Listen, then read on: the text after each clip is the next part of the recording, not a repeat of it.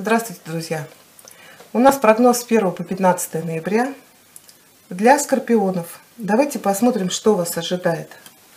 С 1 по 15 ноября представителей знака зодиака Скорпион.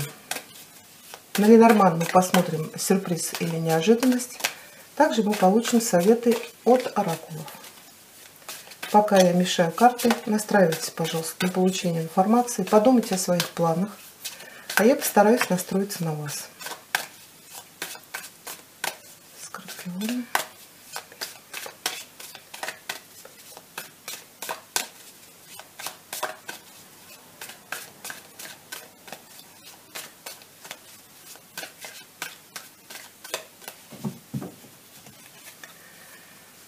Что у вас будет происходить в начале ноября?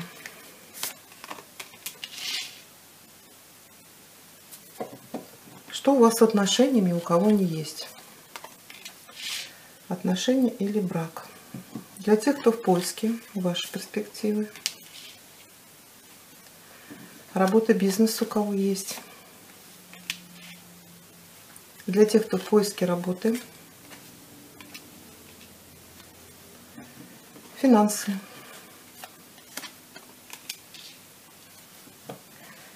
И что у вас будет происходить в конце этих 15 дней? На дне колоды у вас маг. Да, карты у вас непростые, но маг у нас ложится в конце этих 15 дней. И он говорит, да, может быть, будет какой-то непростой у вас период, тут и с отношениями, и с работой какие-то проблемы.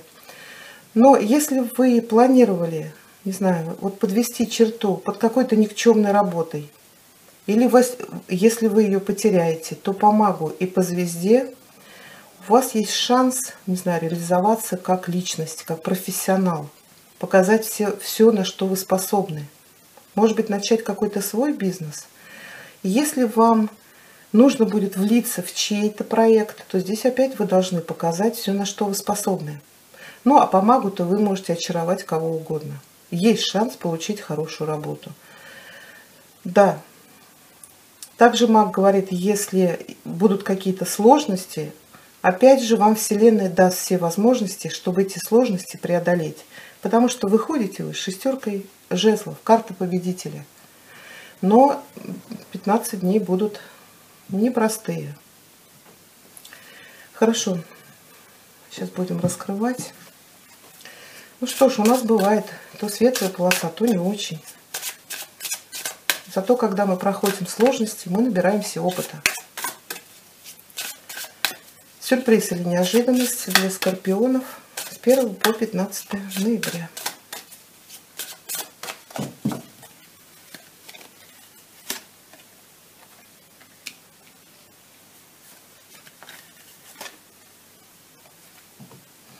У вас старший аркан звезда повторился 2 раза. Так, хорошо, давайте раскроем пятерку пентаклей. Да, это карта кризиса, но пятерка всегда говорит, что есть кто-то в вашей жизни, кто может вам помочь. Самое главное, нужно просто обратиться. Это может быть сложное положение с финансами, потому что здесь у нас тоже повешенный. Но еще пятерка говорит, может быть, у кого-то вот кто-то потеряет работу, кто-то сам закроет свой бизнес. То есть это отсутствие работы, естественно, отсутствие финансов. Также это может быть кризис в отношениях. Здесь, конечно, может быть и потеря партнера, но может быть именно по девятке это утрата душевного равновесия. Ну, очевидно, что-то происходит. Ну, давайте посмотрим пятерку. Здесь у кого-то отсутствие жилья. Да, здесь может быть вопрос, даже не или отсутствие жилья, или по повешенному и по пятерке кто-то мог взять, ну, не знаю, ипотеку или кредит на покупку жилья. Ну, а если вы потеряли работу, то, конечно, здесь трудности с выплатой кредита. Кто-то мог снимать квартиру, как вариант, но при потере работы вы понимаете, что не можете за нее платить. Вот пятерка говорит, что есть кто-то у вас, кто может вам помочь пережить вот эти 15 дней, потому что потом-то будет все хорошо. Вы выйдете из этого сложного положения. Так, или здесь карта говорит, что это члены семьи вам помогут, именно если у вас проблемы с финансами. Нужно просто попросить. Это еще, знаете, иногда карта говорит, люди строили дом, уже надеялись переехать, но в самый последний момент что-то зависло. То есть вот не хватает, может быть, финансов, чтобы доделать какие-то нюансы, чтобы именно переехать. Ну, это как вариант.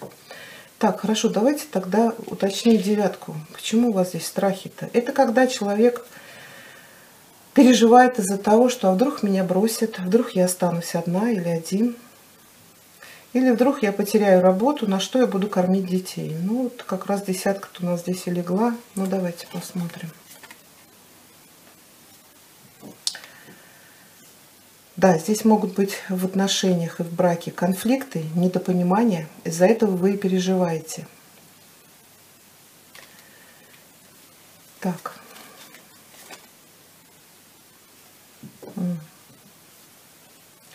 Ну, двойка жезлов, конечно, тут может быть и выбор. Так, может быть, девятка мечей-то показывает, что это у вас нечистая совесть. Может быть, у вас кто-то появился, и вы переживаете, что вам приходится обманывать человека. Ну, или вам пришла информация, что у вашего благоверного кто-то появился. Но двойка-то жезлов легла вам, а эта карта иногда показывает о выборе между двумя претендентами. Также, может быть, вы участвуете в любовном треугольнике, и вы уже сомневаетесь, стоит ли вам там находиться, или уже это надо заканчивать. Если эти переживания у вас связаны с работой, то есть вы понимаете, что что-то подходит к концу, то ли вы свой бизнес закрываете, то ли вы понимаете, что фирма на ладан дышит, да, что вы вот эти 15 дней все, вы остаетесь без работы. Тут, конечно, нужно садиться за компьютер, шерстить весь интернет, но по двойке жезлов нужно сначала определиться, что вы хотите, потому что вот эта карта говорит, а я сама не знаю или сам не знаю вообще, что я хочу. Я просто хочу найти работу. А какую? Искать на кого-то, а может быть что-то начать. А что? Ну вот вам говорят, что. Или начинаете что-то свое, может быть по удаленке, через интернет, или присоединяйтесь к какой-то команде. Ну, а так здесь, конечно, может быть реально выбор из двух партнеров. Да. Ну, как бы, если меня мужчины смотрят, то карта показывает вас. Да, я не знаю, что у вас здесь происходит. Конечно, вот пятерка может говорить о кризисе в ваших отношениях. Как бы, может быть, еще тут карта говорит, что женщины очень хотели уже, замуж выйти. А партнер что-то все тянет, тянет. И вы уже сомневаетесь, стоит вам с этим человеком продолжать отношения, а может быть, уже надо их заканчивать, что-то как-то ничего не движется. Здесь все будет зависеть от мужчины в этих отношениях. Он должен наконец-то уже определиться и принять решение. Тем более, если у вас здесь выбор. Да, что-то у вас здесь запутано. Хорошо. Для тех, кто в поиске семерка пентаклей, вы знаете, я пока не вижу у вас новых отношений. То ли вы сейчас занимаетесь карьерой, бизнесом, вкладываетесь куда-то. Семерка говорит об ожидании 15 дней. Что у нас тут? Какое-то неожиданное известие, которое собьет вас с ног. Вы знаете, здесь... Так, сейчас минутку. Да, на пороге-то есть король жезлов. Но по рыцарю мечей, вы знаете, может возникнуть какой-то небольшой роман. Но прям вот совсем... Это, знаете, я бы даже женщинам дам предупреждение. Если какой-то король жезлов появится в вашей жизни, он может вам сделать больно. И по семерке тут как бы вот и такого, знаете, не было неожиданной беременности от этого человека. Но он как придет, так и уйдет. Да, что-то здесь. Вот крыса, да, мечта, но с крысами. Мечта встретить человека, но от него будет больше вреда, чем пользы. Поэтому здесь будьте аккуратней. Скорее всего, человек будет не свободен. Да. Какой-то залетный господин. Так, а что вам предпринять-то, чтобы избежать этой ситуации?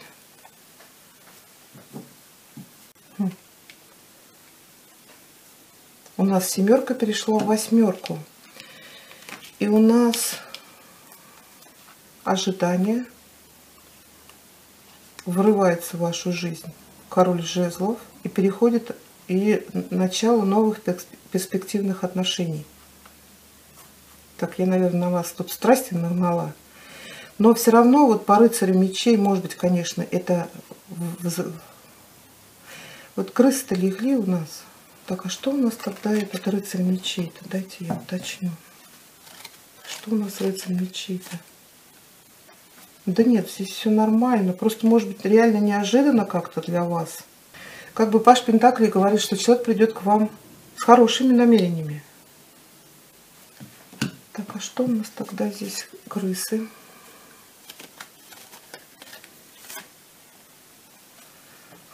Вот оно что. Вот почему мне сомнения-то взяли. Знаете, здесь у вас даже два претендента будет. Почему я говорю, как-то странно все было. У вас будет и рыцарь мечей, это может быть представитель воздушной стихии. Это у нас близнецы, весы, водолей.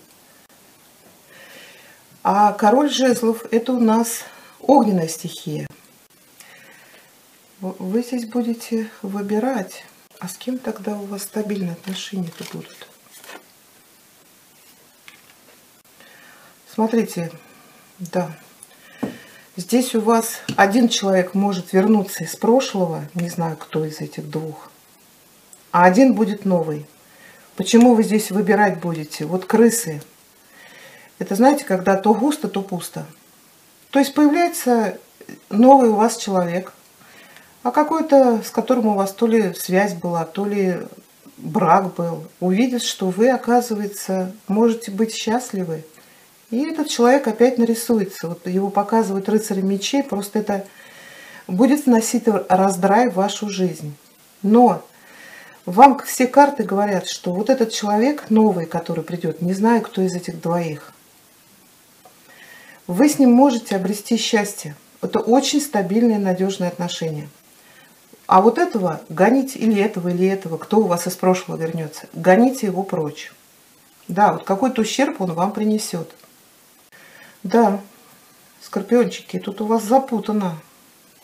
Но страшный суд-то говорит, что вы на пороге своей второй половинки, который внесет в вашу жизнь перемены.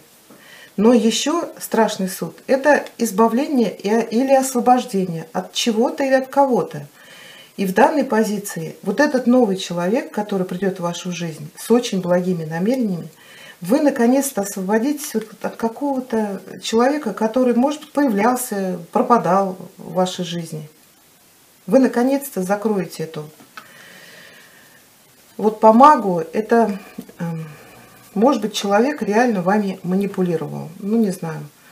Кто меня смотрит? Мужчина, женщина. Может быть, он был не свободен. Появлялся, вот вы его ждали, он появлялся, пропадал. Потом опять появлялся, когда скучал. А вы в ожидании. Вот. Когда что и придет, не придет. А здесь приходит другой человек. Ну, правосудие, да. Это кармическая справедливость. Наконец-то вы обретете счастье. Да, прямо у нас как целая эпопея получилась. Поэтому, смотрите, у вас здесь выбор-то будет, но выбор между крысами и звездами. Звезды – это надежды на перспективное будущее, а крысы – это опять придет, уйдет, придет, уйдет. Поэтому выбирать, конечно, вам. Но это что сказали карты. Так, хорошо. Ну, работу я уже сказала. Здесь или окончание работы, или увольнение, или вы закрываете свой бизнес. Потому что здесь уже нет перспектив. Все, эту дверь надо закрыть. Но если вы вот закрываете, теряете, то вам уже нужно смотреть позицию для тех, кто в поиске. А здесь у нас ложится старший аркан звезда. Это могут быть проекты с большим будущим. Вам здесь все будет легко удаваться. И судьба предоставит вам прекрасные возможности для реализации планов ваших, затей, задумок. Если вы хотели что-то начинать, карта говорит, начинайте. Сами вы будете начинать или вольетесь в чей-то проект. Но здесь очень хорошие перспективы. Может быть, говорю это через интернет, на удаленке. Единственное, что если вы что-то начинаете, может быть, по повешенному у вас трудное материальное положение, и для того, чтобы что-то начать, нужно туда вложиться. Давайте мы повешенный одной картой уточним. Может быть, что-то нам прояснится. Знаете, вот по восьмерке здесь улучшение. Улучшение именно вашего финансового положения.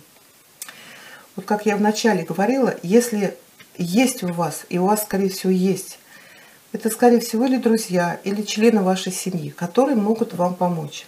Тут прям, вот, знаете, денежный перевод, поступление на карту. Но еще это улучшение ситуации именно с финансами. Это не обязательно начало нового, это вот именно здесь, если сложное финансовое положение. Здесь может быть повышение зарплаты, продвижение по карьерной лестнице, нахождение новой работы. И в делах, которые зависли, начинается продвижение. Потому что восьмерка – это перелом к лучшему. А был повешенный. Может быть, какой-то проект, который вы запланируете, наконец-то кто-то одобрит, если это от кого-то зависит. Поэтому по финансам у вас произойдет улучшение. И выходите вы на карта шестерка жезлов – это дорога победителя. Это карта успеха. Но успех какой? Это вам не на голову свалилось ниоткуда.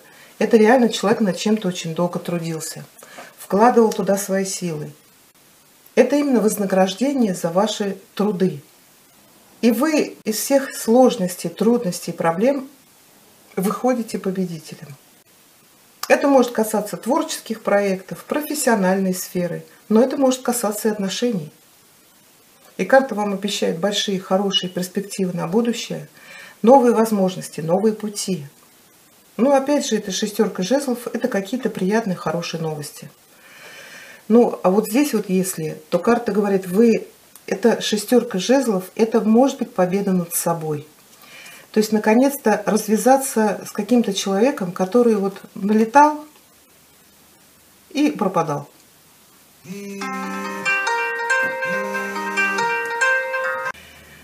Хорошо. Давайте получим совет. Так, да, здесь еще. Тут еще, смотрите, если у вас была какая-то мечта, цель в жизни, вы на нее возлагали очень большие надежды. Вот по крысам и по развилке будет задержка в реализации ваших планов. Но здесь вам развилка говорит, что вы можете добиться своей цели, но как-то по-другому. То есть просмотрите или пересмотрите пути достижения вашего желания. Достичь его вы сможете, но вот я говорю, как-то по-другому. А с чем это связано, конечно, здесь у всех по-разному. Так, хорошо. 1-15 ноября, Скорпионы, совет от Веканского оракула. Первая половина ноября для Скорпионов.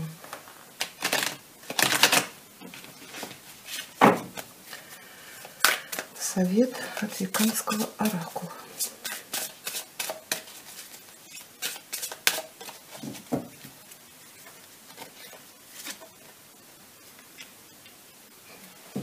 Это у нас карта метла в прямом положении.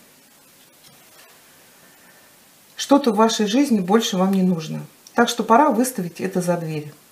Действуйте открыто и честно, и избавьтесь от того, что может мешать вам стать счастливым. И еще у нас совет от оракула «Магические врата» для скорпионов. Первая половина ноября. С 1 по 15 ноября скорпионы, совет от оракула «Магические врата».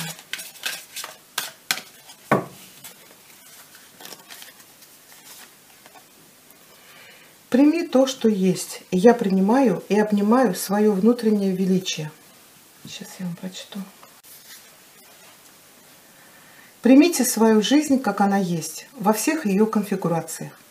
Знайте, что каждый момент вашей жизни, каждое событие, каждая ситуация имеет глубокую ценность, даже если вам так не кажется. Примите свое внутреннее величие, живите здесь и сейчас, вы безмерно великолепны и замечательны. Обнимите все стороны своего «Я». У меня для вас все. Я благодарю вас за просмотр. Всего вам хорошего. Берегите себя. До свидания.